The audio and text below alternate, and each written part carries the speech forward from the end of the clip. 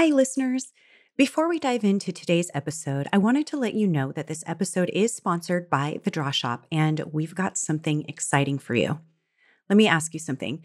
Have you ever been asked what you do? We all get asked this, right? Have you then answered and then got the response of totally glazed over eyes or just the look of someone politely smiling but definitely not caring? It sucks. I know, I've totally been there on both sides, actually. That's why my team and I at the Draw Shop now offer a service to help you perfect your elevator pitch so that people immediately understand how you can make their life better and so that you can use this anywhere in your marketing. It's the single statement that compels your prospects to take action right away. Here's what happens. You meet with an expert copywriter on our team to define the problem you solve, how you solve it, and the transformation your customers experience after working with you. From there, we'll turn that into a short and sweet elevator pitch just for you and create a compelling one-page visual story to help the world better understand your business and how you can help them. For a special limited time offer, we are offering you this service for 1/3 the usual price, valued at $1,500. Yep, 70% off. Again, this will only be available for a limited time, and we've already seen incredible results with our clients changing this one single statement. So to get your word perfect pitch today, head to www.thedrawshop.com/elevator pitch now. That's www.thedrawshop.com/elevator pitch. Okay, let's get into today's episode. The goal is to turn this name and email that you've received into a customer. We can't just hope that they loved what you gave them so much that they're going to say, hey, you know what? Yes, I'm going to buy from this person. You've planted the seed that you offer value. And even if they are thinking, wow, that was so great and valuable, and they're wondering what you might sell, they still might not do that.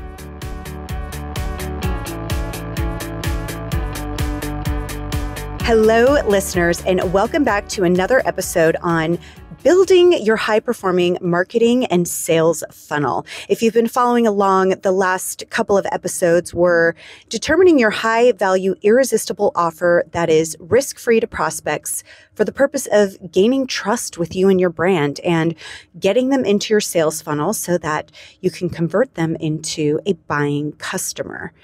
The last episode, we talked about the ad that you will create to get them to the landing page where they will give you their contact information, name and email usually, in exchange for your super valuable offer. And today we're talking about what happens after they received your high value, irresistible offer. You've got their name and email or whatever information you asked for, but now what do? They've now become an official prospect, somebody that is now in your funnel, someone that opted for more information from you. Well done. You now get to market to them via email. So they've entered their name and email. They then get their free offer, however you choose to deliver that. Maybe they get it in their email after they hit submit. Maybe it's an immediate download after they hit submit. Or maybe it's an email confirming a phone call that they're going to have with you, or a calendar link where they can book that call with you. However it is that they're receiving it, they've hit that submit button after they entered their name and email. They're probably then redirected to a thank you page. This is where you can say thank you, or you can actually present an actual paid offer to them. That is an option. I would test both. It could be a small upsell, or this page could just have text or a thank you video from you, or it could have both of those things. This page can also bring them to another page where you can ask for even more information from them. For example, if you primarily sell via the phone and you are a financial planner, perhaps after giving them their guide on the pitfalls to avoid when hiring a planner, you offer here another risk-free value add, which would be the phone call with you. Now, I've mentioned a lot that of the big pie that you are pitching to, there's about 3% that is ready to take action and buy. And this is where those people come in. They will probably want to take advantage of this. They liked the free offer and they're going to make sure that they click to book that appointment. But others might still not be ready and they need to read the full report that you sent them first, or maybe they need to get a series of 5 or 6 emails before they're ready to book that call. We're about to dive into that.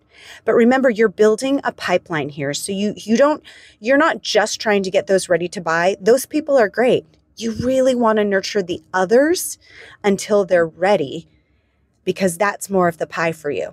That 3% is going to be easier, but the whole purpose of this is to talk to that 97% who haven't made a move yet. And how do we get them to make a move? The good news is that they've at least experienced interest enough that they have a problem, and you most likely can solve that problem, or they wouldn't have raised their hand for your high value, irresistible offer. And so what's really important now is what you do with these people that aren't ready yet to take that next step. This is where you get to bring them more value. Now, I just mentioned that on that thank you page, you have the opportunity to give them something and immediately upsell them on something, I would say, at a very low price point. Maybe it's a very low price point ebook.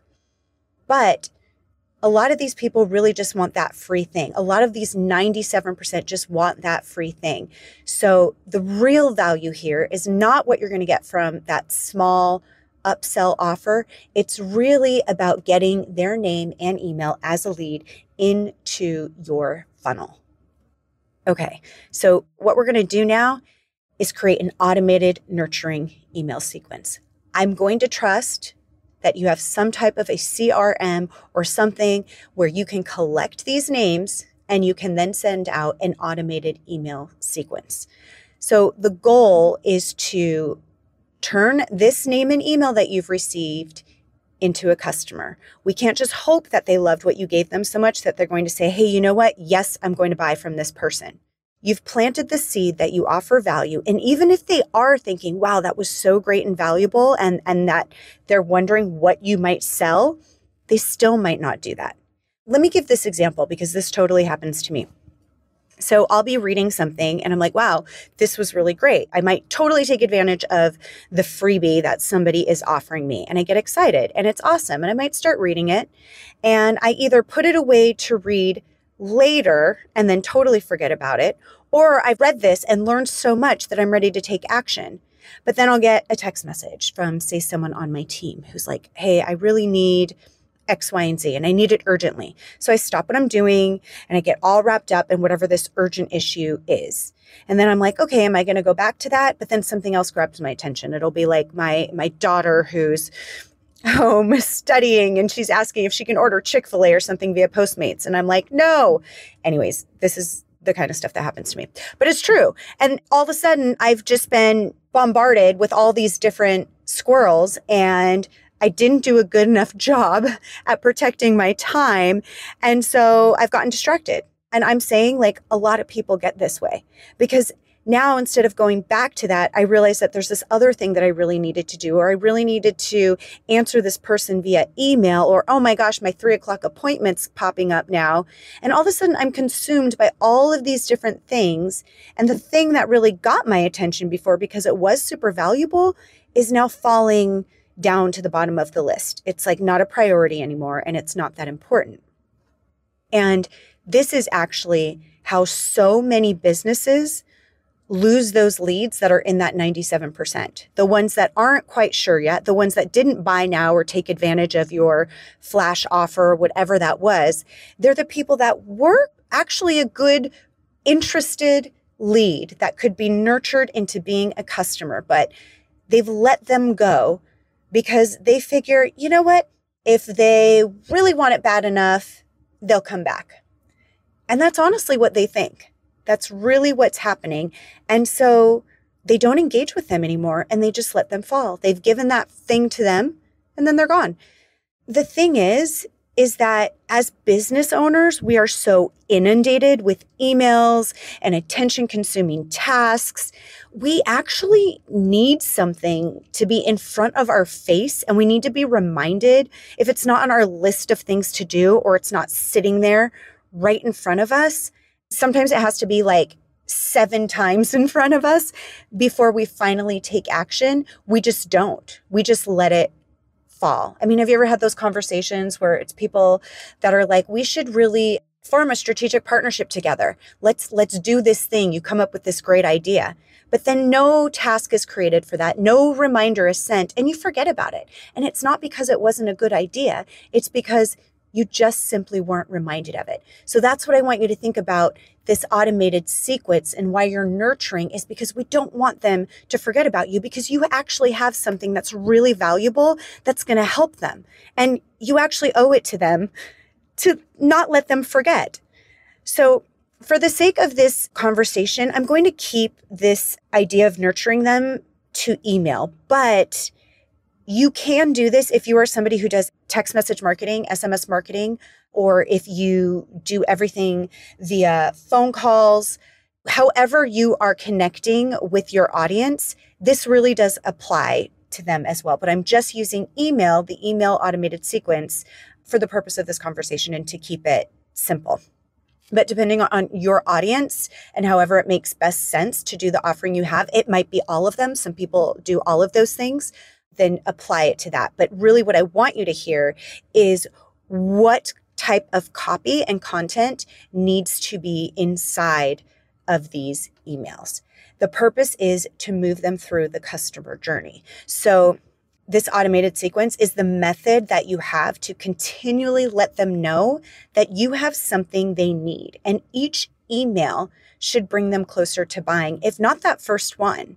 But you want to have about a series of 5 to 6 so that you can include all of these things, because some people do need to see things that many times. Sometimes they need to get emails from you 7 times before they open up that first one. This is the world we live in today, is that people are getting contacted so many times. So it's really about getting their attention and getting an emotional response from them. What you're essentially doing is keeping a relationship with them for as long as you need to, without being any sort of a risk to them, because they can keep reading your emails and get more and more value each time without having to spend anything yet. So we have found in our business that a 5 to 6 email sequence is most effective, with that final email being a sales letter, but it can be an email form, or it actually directs them to a landing page with a longer sales letter. But that one is ultimately the one that will close the deal and turn that lead into a buying customer, or take that action that you want them to take. So to make this successful, here are the things through tons of studying. If you've been listening to me for a while, if you know who I am, you know that my background is in copywriting, which is why starting the Jaw Shop was so thrilling for me, because I'm all about proper messaging and really effective, powerful messaging. And so these are the things that really work well in studying our metrics and email opens and what people respond to. These are the things that we have applied, learning from tons of different experts. These are the things that really get people to pay attention. And it's because you're speaking to the emotion. So each email of these 5 to 6, really need to offer awesome value. And sometimes value is, it might be quick, simple advice. Well, let me go into and tell you what those things could be. So at least one email should have some empathy and understanding of their pain. You want to let them feel that you understand what they are going through and that it's why you offer your solution. Think about it when you've bought something before, and when you feel that person you are buying from, or that brand that you are buying from, when you feel like they get it, they acknowledge what you've been through, what you're going through, what that pain is, you become more connected to them. And you kind of automatically feel like if you know you totally relate to how hard that problem is, your solution must be the one, because you just get it. For us, we do understand. We've been there, where it's really frustrating when people don't understand what you do.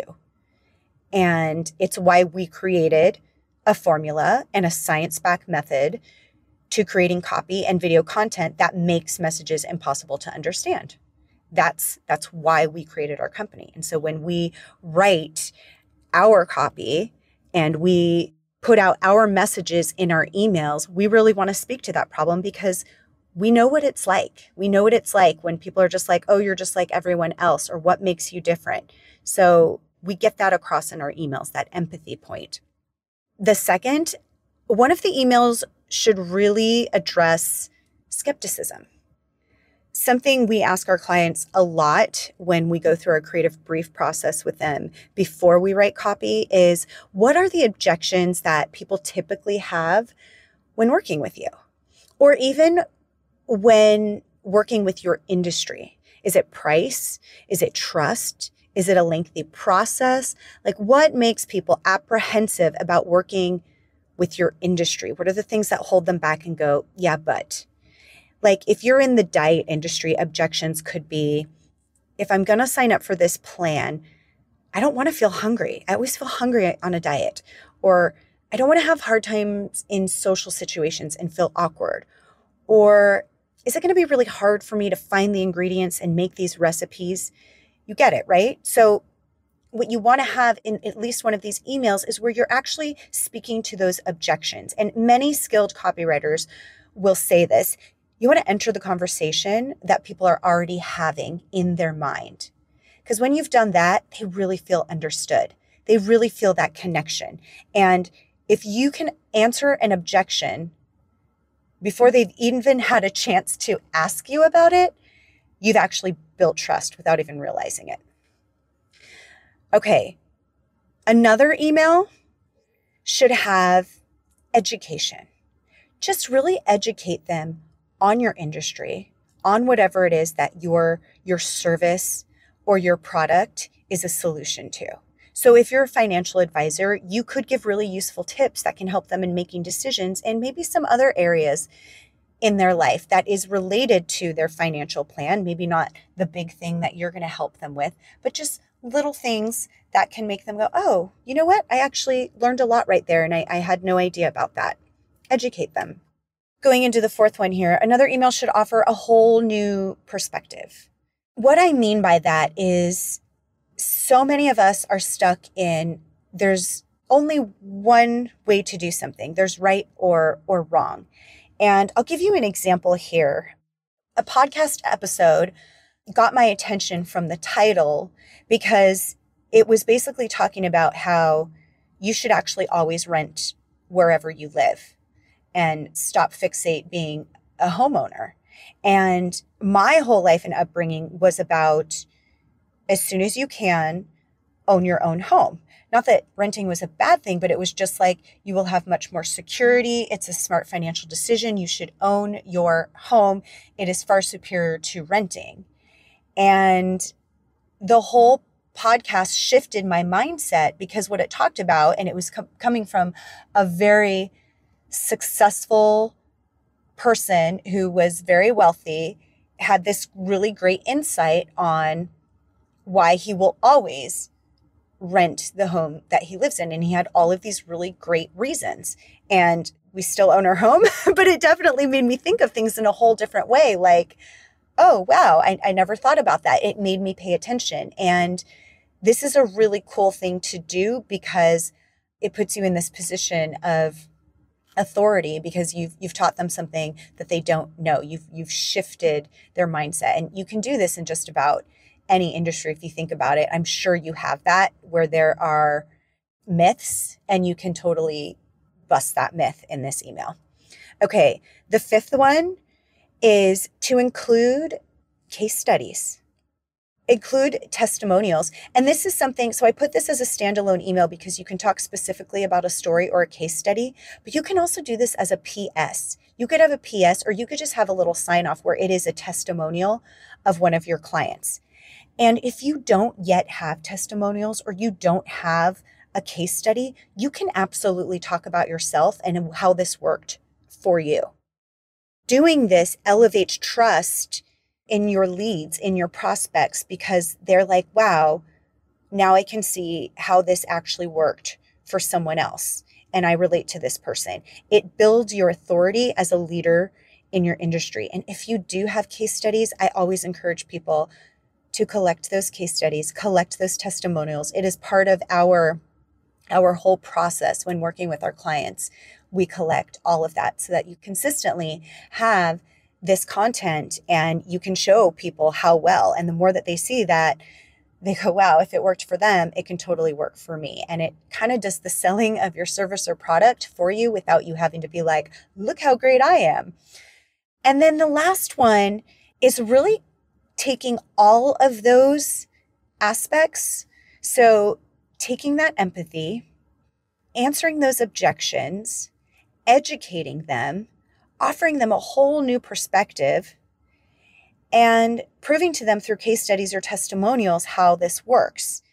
If you can do all of that together and create a sales letter, like a short sales letter, that can really hit home and convert them into a buying customer. Now they've learned all of this in a series of, maybe that took 5 weeks for them to get those emails, and they're reading them. And each time they're developing a little bit more trust. And like I said, some will develop it sooner. Some still might not after this, and that's okay. Speaking of the sales letter, I am going to get into that later on another episode so that I can give you a formula that you can use that really takes all of these things and puts them together. So you have a really strong, awesome formula for a sales letter that you can use. Another thing, I mentioned the PS for a testimonial or a case study, but don't be afraid to put in a PS on all of these that has a call to action, especially if you have maybe a limited time offer or you want to give them a chance to book a call with you. It's a way to insert a call to action that is really a soft call to action, not too pushy. It can just be, if you'd like to hear more about this, you can book a call here. By the way, as I'm saying that, I'm also a really big fan of repurposing content. Everything that you include in these emails can also make really great blog posts. They can make great social media posts or even Facebook Lives, Instagram Lives, YouTube Lives, whatever platforms you are on, it's a great place. So if you do have a great case study, highlight it in your social media. If you really do understand and you've been there where your potential customer has been, tell your story on social media. So you may have already done these things and then you can just pull from them and put them into these emails. But I love being able to take things like that and repurpose it, because sometimes someone might be following you on Facebook, but not at all on Instagram. Somebody might look at you on YouTube, but not at all on Facebook. So it's okay to repurpose content. It doesn't mean that somebody's seeing the same thing everywhere, if that makes sense. And also you can repeat it. So even in these emails, if you have another sequence that you need to write for something else, or you have another way that you're sending out newsletters and you want to include these stories, you can totally do that. Repurpose that content. I mean, you probably have so much great stuff. It's a shame to only let it be seen once. Okay, so all of these parts coming together have the purpose of converting that lead into a customer. But does that mean they're going to convert all of them? Does that mean all of those 97% are going to convert into a customer? No, it doesn't. And they won't all convert. But I can tell you this, if you aren't doing this, and if you don't have a sales funnel in place, then implementing this, as we've discussed on these past episodes, will dramatically, and when I say dramatically, I mean so freaking dramatically, they will so dramatically increase your bottom line. Like your conversion rate will go up so much higher than you have experienced by implementing this sales funnel. Will it take some work? Yes, it will take some work. But like the results are so good. And I've tried to keep it as simple as possible. You can get even more sophisticated with different sales funnels, with different things. But if you don't have this in place, this is just like, oh my gosh, the difference that it makes is incredible. You can just keep nurturing those people and build your list, even if they didn't buy after that 6th email. Send out your newsletter, send out a new campaign. If they are staying subscribed to your email list, then they are still interested. If they are disinterested enough to unsubscribe, they will unsubscribe. In our business, We have subscribers from 2 years ago, sometimes even more, that have been like, we've been following and reading your content for years. We're now ready to work with you. It happens. I know that sounds like a long time, but I'm just saying most of us have been focusing on that top 3%. So if this 97% takes months longer, maybe even 2 years, if you have this cranking all of the time, you're always going to have people coming in at different phases. And that's an awesome thing. It's a really awesome thing. I know firsthand because that is what we do in our business, and it's awesome. Those customers that are still opening your email but haven't taken action, they might need a little bit more time. Maybe it's a financial thing that they can't commit to yet. Maybe for them, it takes them a little bit longer to build trust. Maybe they needed to date a lot longer and maybe even have a long engagement before marrying you. And that's totally okay. I mean, some do act more quickly, but guess what? If we didn't have our sales funnel in place in my business in the Draw Shop, we would miss out on all of that 97% of the pie. And that's a lot. When you start to see this thing cranking, once you have it in place, you realize how much you would have missed out on. How much money you are leaving on the table. Like, you're getting these people into your funnel, into your email list alone is so valuable. In fact, I could really go into this, and I am going to go into it on another episode, the value of your email list. And I highly recommend Amy Porterfield in terms of learning how to build your email list. But there's something that she says, and it is so, so true. So many of us focus on getting followers on Facebook and Instagram and social media and YouTube and all of that. And that's great. And you can obviously monetize that. It's wonderful. You can connect with your audience there. But just remember that Twitter and Facebook and Instagram and YouTube, those platforms, they are the ones that own those names. They could shut down at any time, probably unlikely, but it could happen. And those people would be gone. But when you have an email list, you own those names and you can continue to market to them and to speak to them. And this whole entire strategy of bringing them into your sales funnel also brings people into your list that you can market. If you do affiliate marketing, you can market to them that way. So went off on a little tangent there, but I just want you to think about that and why there is so much value here. Do not underestimate the power of your sales funnel and your email list.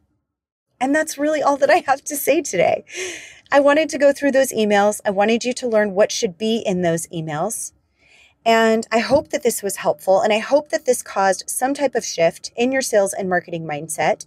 And on my next series, I am going to talk about actually making the sale. So this will be one for you to listen out for if you're someone who sells on the phone or has a long sales cycle. If you have a more customized product or service that you offer, you're not going to want to miss this, because what I'm going to talk about is the stuff that changed everything for our sales team and dramatically increased our conversion rate because of the things that we implemented. So I want to share that with you. And even if you do sell with a just click now, if you're in e-commerce or whatever other types of selling that you do, I guarantee you'll still find some really valuable information. So until then, I'm Summer Felix Mulder, and I really thank you guys so much for listening.